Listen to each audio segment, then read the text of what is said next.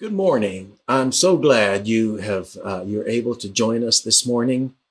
I like to know that I do this on Friday, but I like to think of you that are going to be watching this on Sunday, and I like to believe that there's a connection here. The connection is by the power of the Holy Spirit. That's what connects us. That's what Christian fellowship is. We have this, what we have in common is the blood of Jesus Christ. And the blood of Jesus Christ is able to penetrate and to transcend anything and everything, including distance. So I know that some of you are not from around here. I know that some of you just are not yet able to come out. And so you're watching this way. And I want you to know that I believe there's a connection with us, and I thank God for that. So I'm going to talk, during my sermon about one of the things I'm mentioning is St. Patrick's breastplate prayer, and I want to read you just the first couple of paragraphs of that prayer. It's rather long, but I'm just going to read a part of it. It says, I arise today through a mighty strength, the invocation of the Trinity, through the belief in the threeness, through confession of the oneness of the Creator of creation. I arise today through the strength of Christ's birth with his baptism, through the strength of his crucifixion with his burial, through the strength of his resurrection with his ascension, through the strength of his descent for the judgment of doom. I arise today. We arise today through the strength, the life, the being of God. All of this, we are connected to all of it. We are not separate from it. And that's what that prayer really draws out for me. Let's enjoy singing some songs together. Are you hurting and broken within? Overwhelmed by the weight of your sin? Jesus is calling. Have you come to the end of yourself? Do you thirst for a drink from the well? Jesus is calling. Oh, come to the altar. The Father's arms are open wide. Forgiveness was bought with the precious blood of Jesus Christ.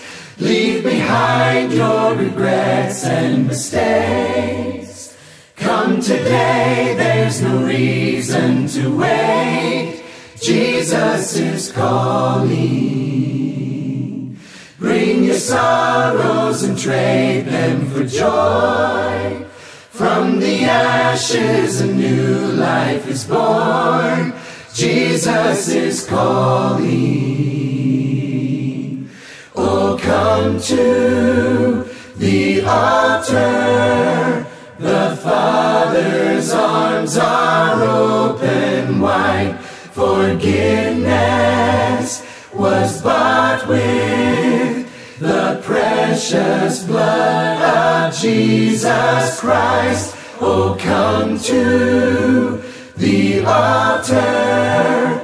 The Father's arms are open wide. Forgiveness was bought with the precious blood of Jesus Christ. Oh, what a Savior! Isn't he wonderful? Sing hallelujah! Christ is risen. Bow down before him, for for he is Lord of all. Sing Alleluia, Christ is risen. Oh, come to the altar. The Father's arms are open wide. Forgiveness was bought with the precious blood of Jesus Christ. Bear your cross as you wait for the crown. Tell the world of the treasure you found. You know, when you're single, everybody's kind of trying to set you up, right? And kind of the older you get, the more they are trying to do that. Oh, they got the perfect girl for you or the perfect guy for you. And, you know, I can just imagine those conversations, you know, where, oh, I got just the guy that is just perfect for you. And like, you know, so maybe the girl gets a little bit, a little bit interested, and it's like, well, you know, what's he like? You know, is he nice looking? Well, I don't know. Okay. You know what that means, right? But then it's like, well, okay. Maybe he's not the nicest looking, but is he fun?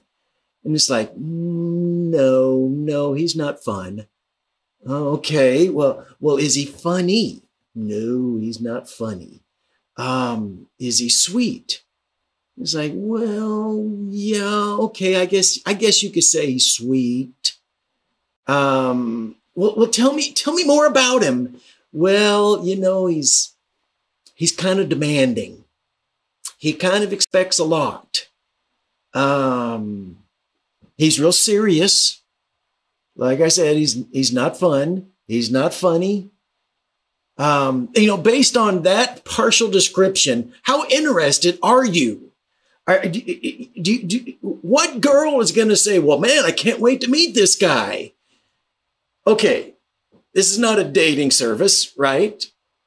I'm here to talk about our spiritual disciplines, which really is about our drawing close to God. And sometimes I feel like we think of God like is he fun? Oh, no, he's not fun at all. Is he funny? No, he's not funny. Well, he's real demanding. You know, he expects a lot. And in the way we would describe God, it just sounds like, well, why would I want to be close to him?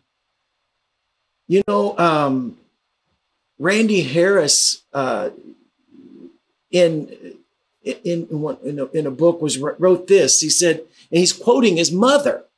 He said his mother used to say this: when people ask us, meaning Christians, how to become a Christian, we know exactly what to tell them to do. On the other hand, when they ask us how we draw closer to God, we don't quite know what to tell them. So we give them the big two: read your Bible and pray. And somehow it comes off a bit hollow. You know, I think Randy's mother was right. It does sound kind of hollow. It's like you're trying to talk me into doing something that doesn't sound any fun. It doesn't sound enjoyable. And the person that I'm going to be drawing closer to doesn't sound like somebody I want to be that close to. But really, so much of when it comes to spiritual disciplines is, well, you should. Maybe we would use that word, or maybe we would think that word for ourselves. I know I should. We all would sort of feel like, well, I know I should pray more. I know I should read my Bible more. And there's that word should, and it just seems like such a chore. And yet we see Jesus didn't see it that way. Jesus had this strong connection with his Father, but I don't think it was out of duty, that he would kind of wake up in the morning. It's like, well, I don't feel like getting up, but I know I should. Okay. So we read this in Mark chapter 1. Very early in the morning, while it was still dark, Jesus got up, left the house, and went off to a solitary place where he prayed. Simon and his companions went to look for him. And when they found him, they exclaimed, "Everyone is looking for you." Jesus replied, "Let us go somewhere else to the nearby village so I can preach there also. That is why I have come." So he traveled throughout Galilee, preaching in their synagogues and driving out demons. You know, if you look at the rest of this chapter, and because it describes a day, and that day is very busy. Jesus did not have spiritual disciplines because he lived a life of leisure. Not at all. It was his spiritual disciplines were not part of his leisure. He was a busy man. He worked hard. He had lots to do. He was a people helper. And anybody that's in the people helping position knows that it can be very draining. And sometimes it can be very draining when you sort of feel like, I haven't really done anything, but you've been around people and you're helping them. And they're kind of each one of them is taking a little piece of you. And you know that's the way it was with Jesus. But you know, this is in what we read in Mark chapter 1 is in no way unusual for Jesus. This is common for Jesus to do this. Luke chapter 5 writes this, "Yet the news about him spread all the more, so that crowds of people came to hear him and to be healed of their sicknesses. But Jesus often withdrew to lonely places and prayed." It became a habit of him. And like I told you, these crowds are coming to him and he is healing them of their sicknesses. And there's no doubt Jesus loved to do this. And it was a big part of his mission here on earth to heal what was ailing people, their sicknesses and their diseases, and casting out demons. But I'm telling you, it wearies him. And so he would withdraw to lonely places and pray to be refilled. Luke chapter 6 says, one of those days, Jesus went up on a mountainside to pray and spent the night praying to God. When morning came, he called his disciples to him and chose 12 of them, whom he also designated apostles. I believe one of the main reasons Jesus stayed up all night praying to God was because he knew that his choosing of the 12 mattered. And he wanted to get the right ones. They were not the only choices he had. There were others, but he chose these 12. And so he prays to his Father all night about that. And I don't believe that when Jesus would stay up all night praying, that it meant he was talking. Like, I don't know, when would he start? Let's just say he starts at 10 o'clock at night.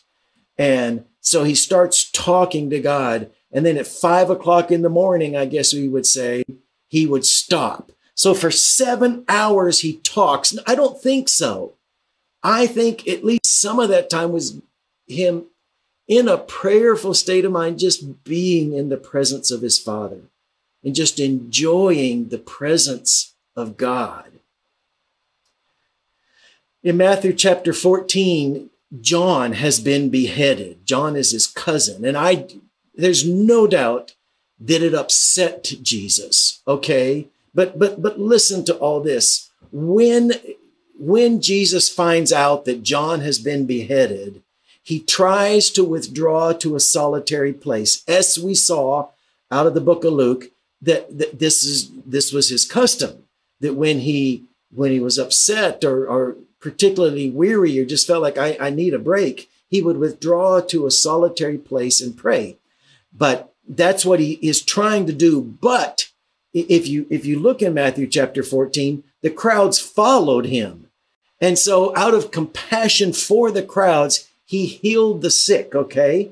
And then that would take him the day. And then that evening, This is when the apostles said, Jesus, you need to send the crowds away.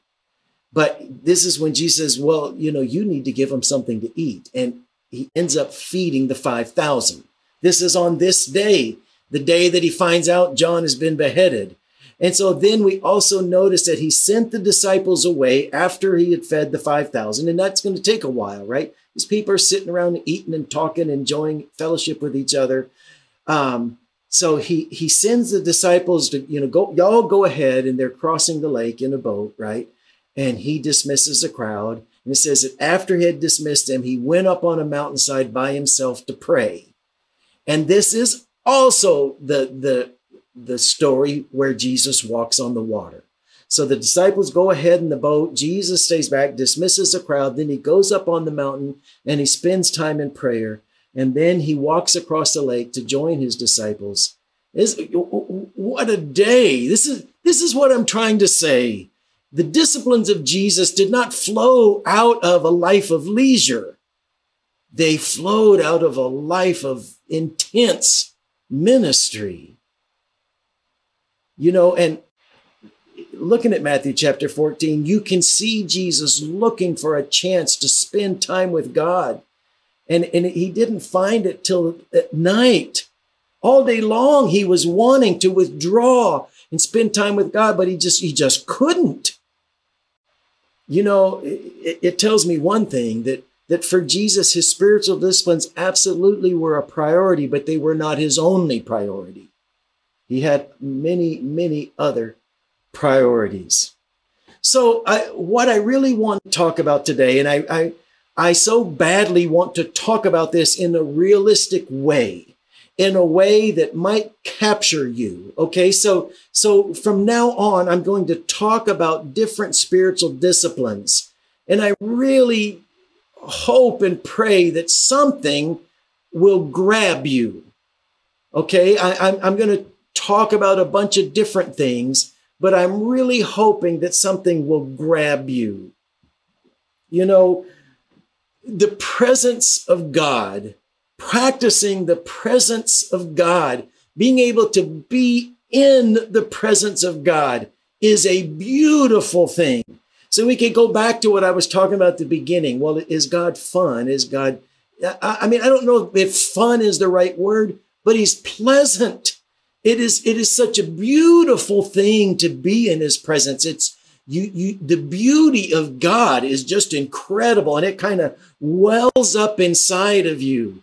And so the disciplines that I'm trying to give you are not disciplines so that you can feel less shameful or less guilty. That's not it at all. I want you to experience the beauty that is God. And as you step into these, you start seeing him differently. And I would hope that you would stop using the word I should and instead maybe use the word I get to. Because you can think of Jesus on the day that he found out that John had been beheaded. It wasn't, I should spend time with God. No, it's I need to, really was the word he was using. I need to spend time with God. But it just couldn't happen until nighttime. But in the night, he got to. And I think when he finally hit his knees, it's like, oh God, I have been needing to talk to you all day. I have needed to be in your presence. I just need to talk to you. It's interesting because a woman at the gym just today, she's actually in my discipleship group on Tuesday nights, and she was unable to meet Tuesday night, but she was telling me the reason was because her youngest son and his new wife, who live in West Virginia while he's going to school, called her and her husband and just needed to talk. They just, they're living in West Virginia. They're newly married. There's lots of challenges coming at them, and they just needed to talk to their mom and dad. Isn't that a beautiful thing? And if you've got, adult kids, you know how precious that is when they just need to be with you. It's a beautiful thing. And this is true with God. So I think this being in the presence of God is what the psalmist was talking about when he said this, be still and know that I am God. Just be still. I don't know what your day is like, but are you still very much? A lot of people just are never still. And this is just like, hey, stop for a minute. Just be still and know that I'm God. Another psalmist writes this, be still before the Lord and wait patiently for him. This is what I'm talking about. Listen to this too, where Habakkuk talks about false gods and then the real God. Of what value is an idol carved by a craftsman or an image that teaches lies? For the one who makes it trusts in his own creation. He makes idols that cannot speak. Woe to him who says to wood, come to life, or to lifeless stone, wake up. Can it give guidance? It is covered with gold and silver. There's no breath in it. The Lord is in his holy temple. Let all the earth be silent before him. Those are beautiful words, but that's what we're talking about here, about practicing the presence of God. So I just, I want you to be thinking about this. And what are you doing to notice the presence of God? It's very easy to go through life week after week, month after month, even year after year, and you really haven't even noticed the presence of God. And I can say to you, what are you doing to practice the presence of God? And you're going to look at me like, what are you talking about? I go to church. What more do you want? I say a prayer before I eat. What do you want? And then that sounds like we're going to get back into this, but you should. And I'm really not trying to do that. I'm trying to say you get to. This is what people are talking about. So, I think prayer. Let's talk about prayer. Okay. Prayer is one thing that that can be a chore. And I've shared with you many times the ruts that I can get into with prayer, where I just sort of feel like I just pray about the same thing all the time, kind of like I say the same words, over and over, day after day. And recently, and you can look this up online, St. Patrick's breastplate prayer. Just for the last few weeks, this has seemingly been meaningful to me. There's parts of it I had used in the past, but now I've found that there's a lot more of that same prayer, and it's different. It's very different. And you may or may not like it. It may or may not do anything for you. But here's the thing that like a prayer like this does for me. It gets me out of my rut. And it changes prayer where I can talk to God. I never even thought to talk to God about some of these things. Look that one up, and you can even look it up on YouTube, and you can find places where it's kind of set to music, kind of background music, and somebody reads St. Patrick's breastplate prayer, the whole prayer. Look on YouTube for ones that are about 4 or 5 minutes long. There's also breath prayer. Again, I'm just trying to get out of my rut, and I'm trying to have prayer where I'm not so much thinking of this chore that I'm doing. I'm just enjoying the presence of God. In breath prayer, you probably remember, is like you say one phrase while you're breathing in and another phrase while you're breathing out. And it's a rhythmic thing, but you're connecting your prayers to God to your breathing, which I think is a very, very wise thing to do. The very traditional breath prayer is this: Jesus, Son of God, have mercy on me, a sinner.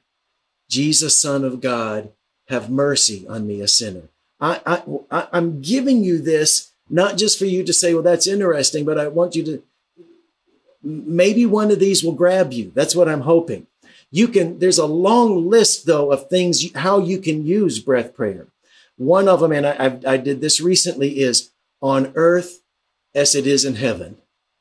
On earth as it is in heaven. On earth as it is in heaven. You can do that for 2 minutes. You can do it for 5 minutes. And I realize that's kind of repetitious, but as you are praying this on earth as it is in heaven, you can start thinking about, what does that mean? In God, what's the difference from when God is in charge and when people are in charge? And you start praying about that. Here's another one. The Lord is my shepherd, I shall not want. The Lord is my shepherd, I shall not want. Here's one. Be still and know that you are God. Be still and know that you are God. These are breath prayers. And one of the real ways of using a breath prayer is to get you centered and focused so that you are now ready to be in the presence of God. Because sometimes, we're so wound up and we're maybe stressed or whatever, that if we don't take, just a few minutes to kind of get centered and get focused and to sort of put some of the ways of our life and our world behind us for a minute so that we can be very present with God. Breath prayer can help you with that. I've shared with you akathist prayer before, Akathist. Again, you can look it up on YouTube. There's lots on there. Some of them I wouldn't like. You probably won't like either.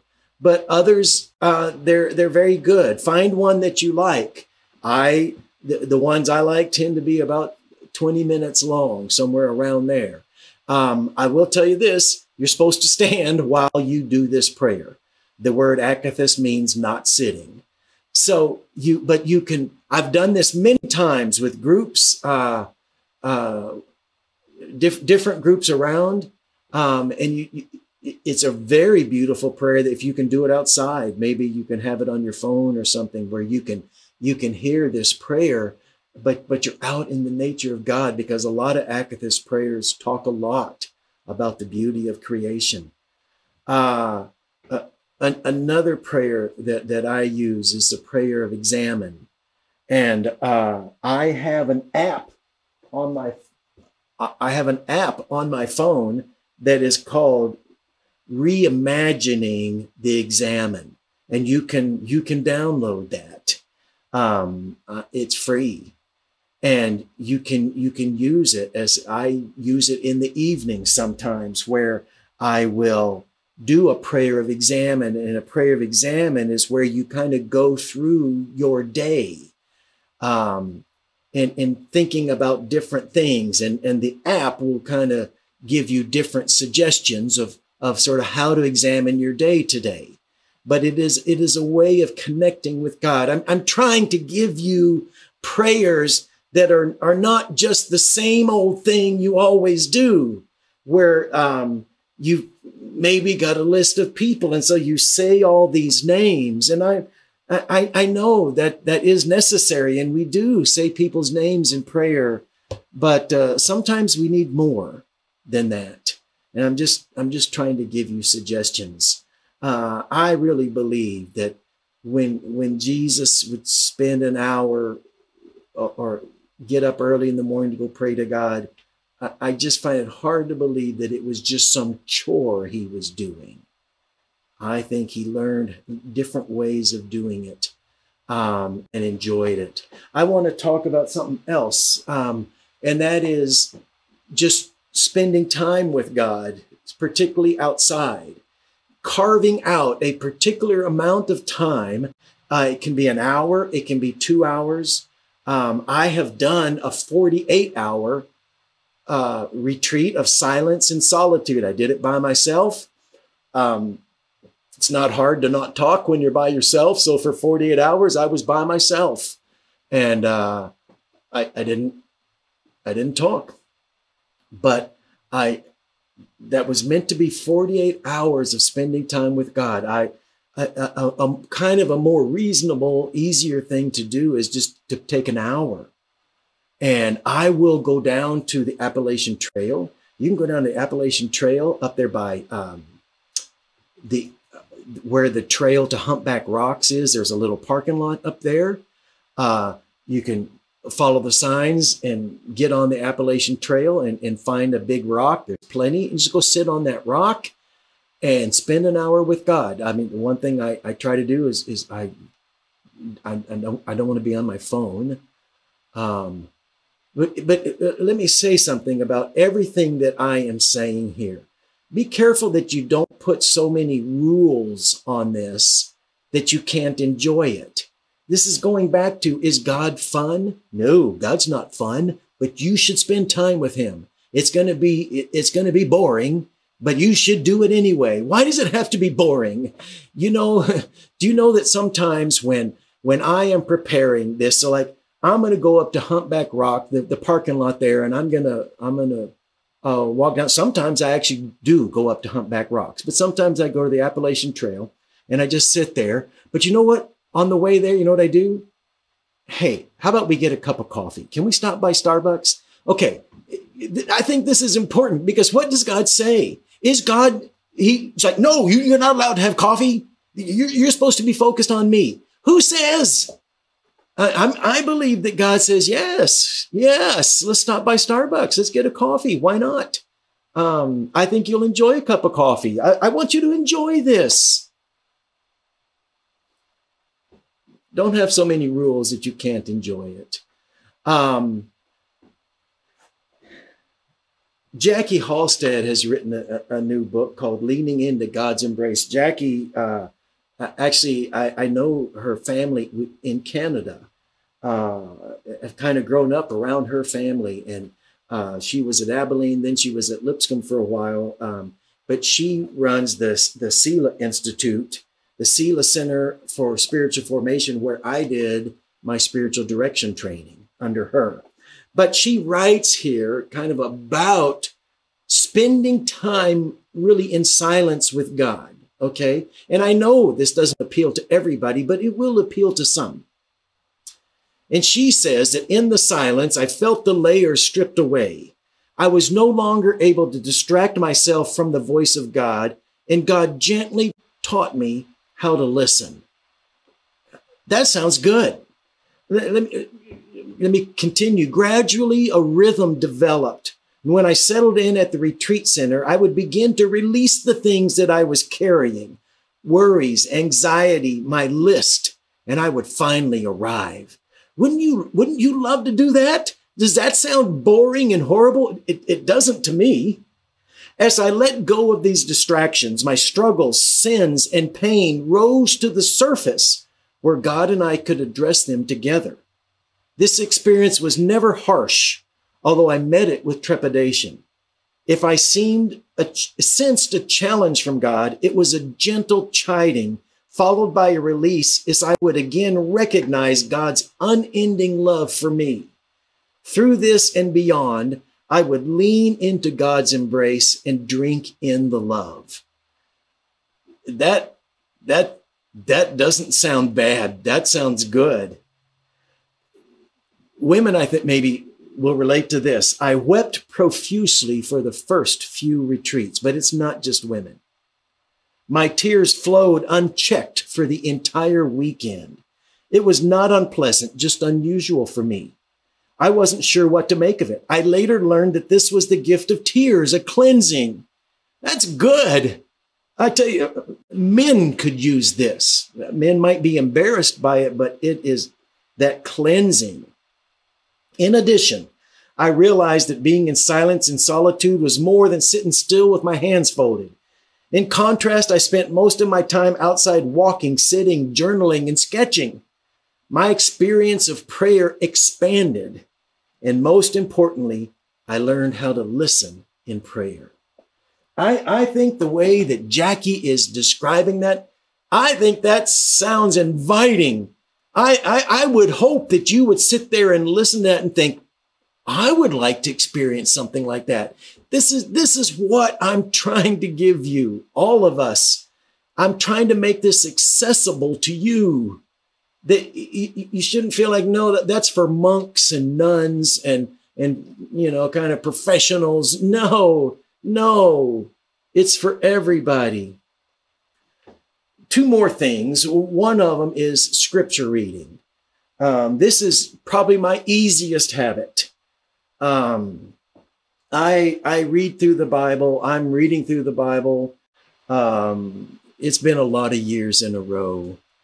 I am right now about to finish the book of Acts. So if you want to read the entire Bible in a year, you need to read 3¼ chapters a day. That's not that many. The way I usually do it is when I go through the Old Testament, I read 5 chapters a day, so that when I get to the New Testament, I can slow down. I'm now reading 2 chapters a day, and I think I won't have any trouble getting finished this year, just reading 2 chapters a day. It's not that I'm trying to read less. I'm sort of trying not to hurry so much, if you could put that way.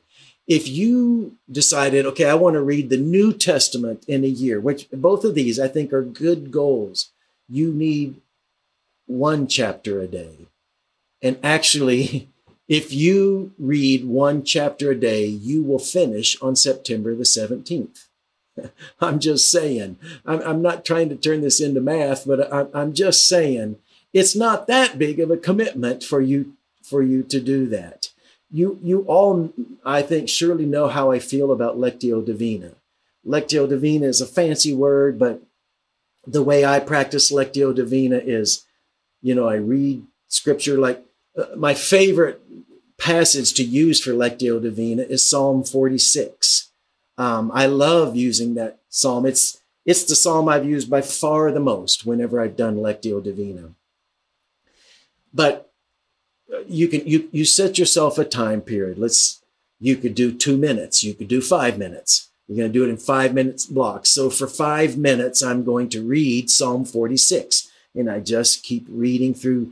After that 5 minutes, then I have found a thought or a word or a sentence out of Psalm 46 that I'm going to meditate on for 5 minutes.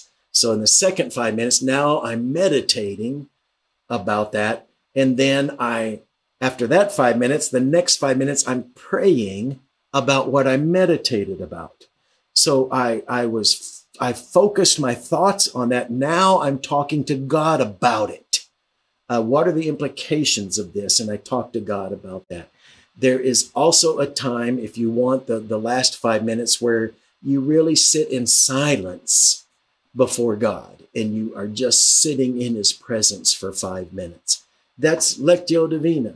I don't know what grabs you. Maybe a combination of this. The last thing that I would say here about spiritual disciplines is honestly the spiritual discipline of music.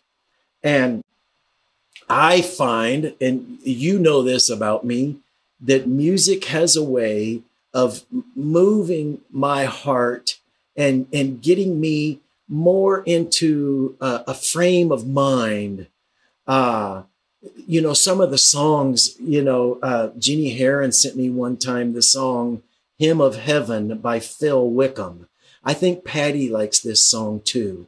And so others of you have sent me songs too. I lately turned to the song Deep, Deep Love of Jesus by Fernando Ortega. It just really, if you want one that is a cappella, Zoe Group has a song Still that is a beautiful song. The song, Dear Lord and Father of Mankind. It's an old song. It's in our hymn book. But listen to this. O Sabbath rest by Galilee, O calm of hills above, where Jesus knelt to share with thee the silence of eternity interpreted by love. Maybe you should know that song. I have a feeling you probably do. But they're talking about some of the things that I talked to you about Jesus praying, where Jesus knelt to share with thee the silence of eternity interpreted by love. That's what Jesus did.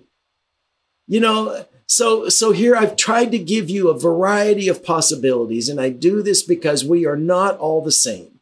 We don't all relate to God in the same way. Find something that works for you and create a habit.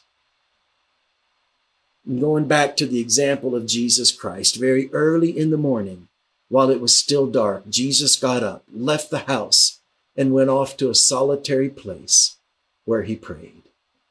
Let's bow. Father, you are good. You're lovely. You're beautiful. You are attractive. And Father, the more we spend with you and the closer we interact with you, the more we realize, good grief, you are really good. You're better than we thought.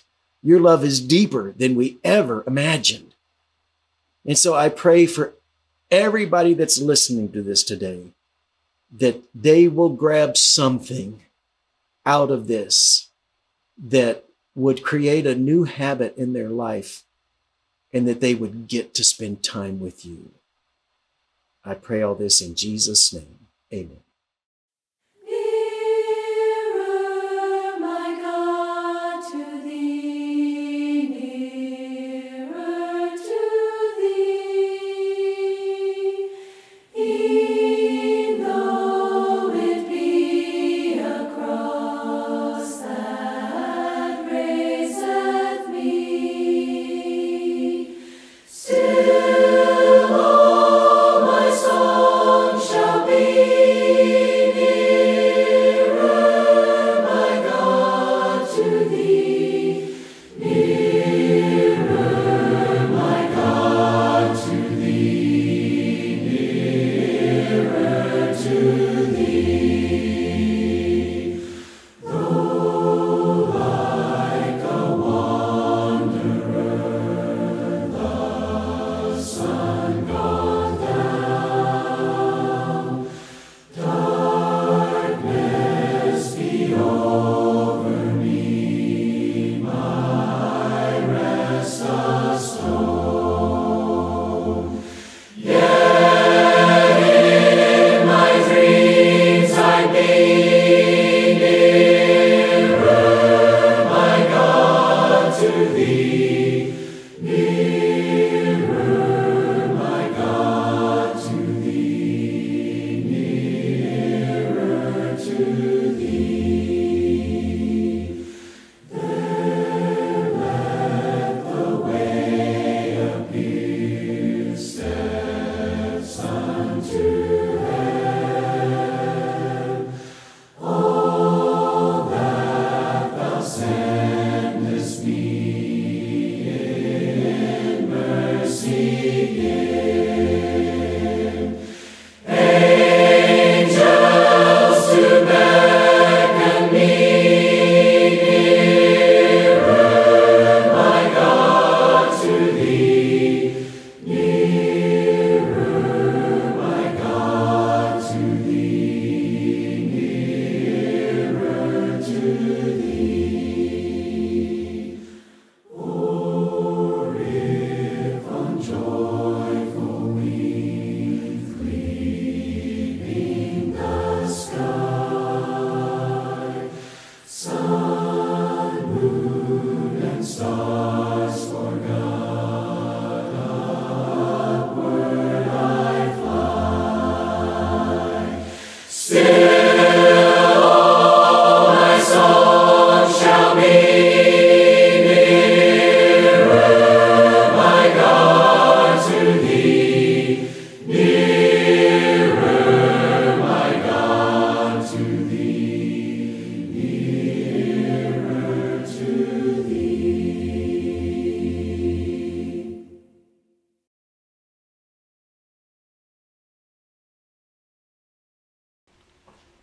I think all of you are familiar with the story in 1 Samuel chapter 17.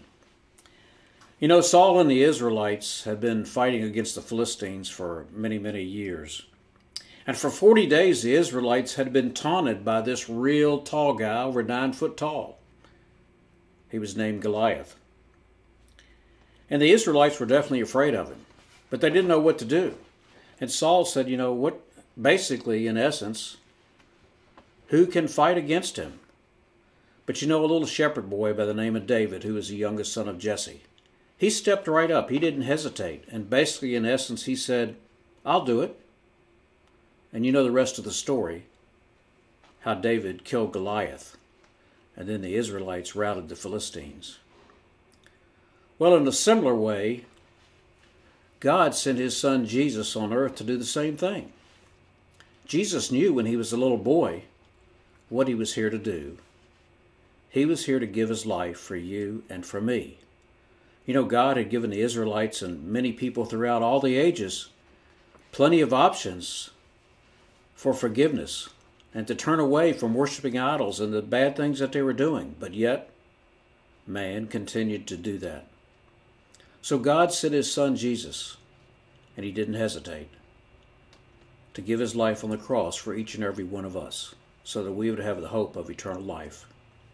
We're here today to partake of these emblems that represents his body and his blood that was shed on the cross for you and for me. I'll just say one prayer for both the bread and the fruit of the vine. Our Father in heaven, we're just so thankful for everything that you've done for us. Father, and we're so thankful that I know how hard it must have been, but for you to send your Son to this earth to live and to die on the cross and to shed his blood for each and every one of us. Father, we pray that you'll be with us now as we partake of this bread and we take of this fruit of the vine that represents his body and his blood. May we all do so in a manner pleasing to you. In Jesus' name we pray. Amen. Also, we'd like to give you the opportunity to contribute to our church. The information is on the screen. You can send a check to our treasurer, Jim Nay, and that will help continue the work of the church here in Waynesboro and help us to support the missionaries that we support worldwide. Thank you for watching our service here today.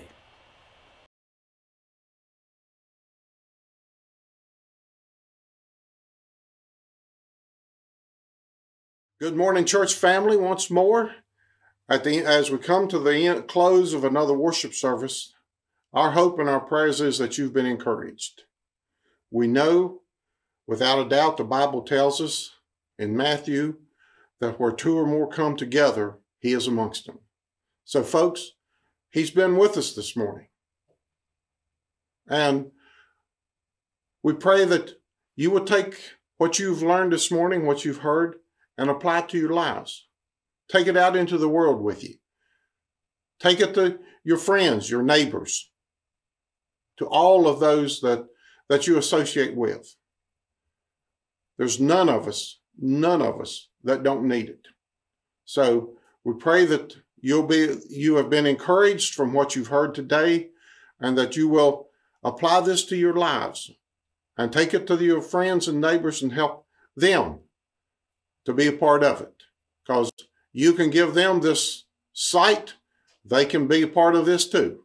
So be with each one of us. That's the reason we do it, is because there's still people out there that need it. So if you need it, if you've got friends that need it, invite them in to watch it with you, or tell them how to get onto it so that they can have it every Sunday morning. Be at church with us. Because now, if you will, if you bow with me, I'll close us in prayer. Our dear and loving Heavenly Father, we thank you so much, Lord, for another wonderful day and for another very inspirational service.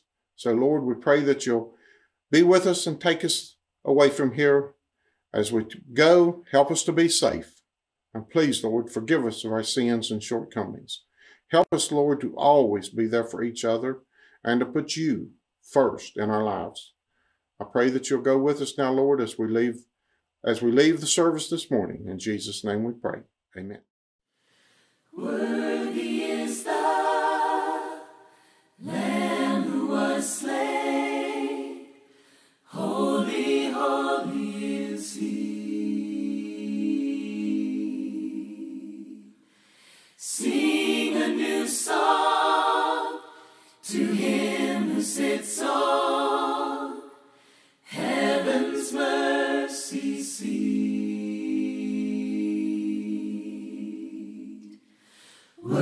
Worthy is the Lamb who was slain. Holy, holy is he. Sing a new song to him who sits on heaven's mercy seat. Holy, holy, holy is the Lord God Almighty, who was and is to come. With all creation I sing praise to the King of Kings. You are my everything, and I will adore you. Clothed in rainbows of living color, flashes of lightning, rolls of thunder. Blessing and honor, strength and glory and power be to you, the only wise King. Yeah. Holy, holy, holy is the Lord God Almighty, who was and is to come. With all creation I sing praise to the King of Kings. You are my everything, and I will adore you. Filled with wonder, awestruck wonder, at the mention of your name. Jesus, your name is power, breath and living water, such a marvelous mystery. Yes. Holy, holy, holy is the Lord God Almighty, who was and is to come. Yes. With all creation I sing praise to the King of Kings. You are my everything, and I will adore you. Holy, holy, holy is the Lord God Almighty, who was and is to come. With all creation I sing praise to